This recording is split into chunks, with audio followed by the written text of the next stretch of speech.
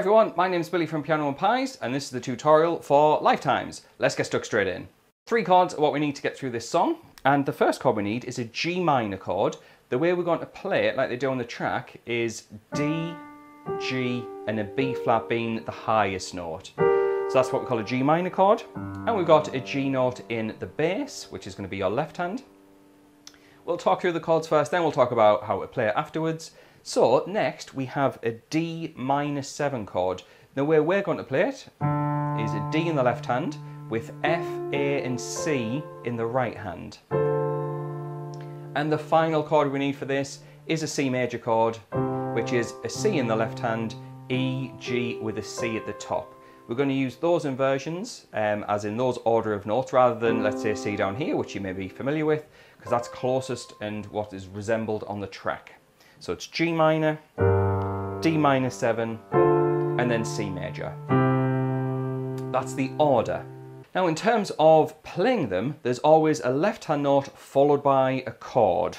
And the G minor sounds like this.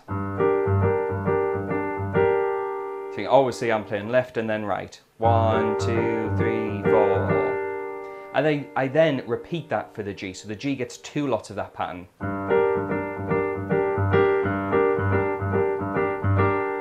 I then go up to the D, and then the C. So slowly play through that without me talking in between. We have.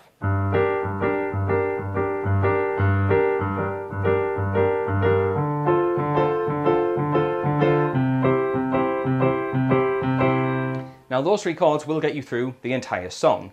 However, we can mix things up because in the verse, when things go a lot quiet, things change. In fact, there's not a huge amount of piano in the verse, but what we can do instead is sustain the chords like this. 1, 2, 3, 4, 5, 6, 7, 8. 2, 3, 4, 5, 6, 7, 8. So you can sustain it to provide a little bit of difference and to mix things up a little bit, to make the song sound interesting.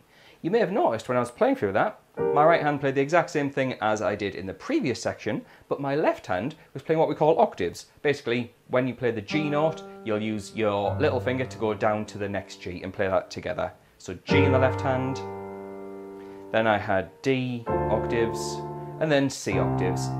Makes it sound a little bit more powerful and a little bit more full of sound. And really I could talk about the structure for this, which I do have over on Patreon, but largely it's just the same thing over and over. However, if you do want the chord chart with the chords and the lyrics matched up, so you want to make sure that you maybe sing and play along at the exact same time, then head on over to Patreon. There is a link to that in the description, and you can get everything right out professionally, and it's only a couple of dollars, and it gets you access to over 300 other songs, as well as Katy Perry's other recent release. So yeah, check that out.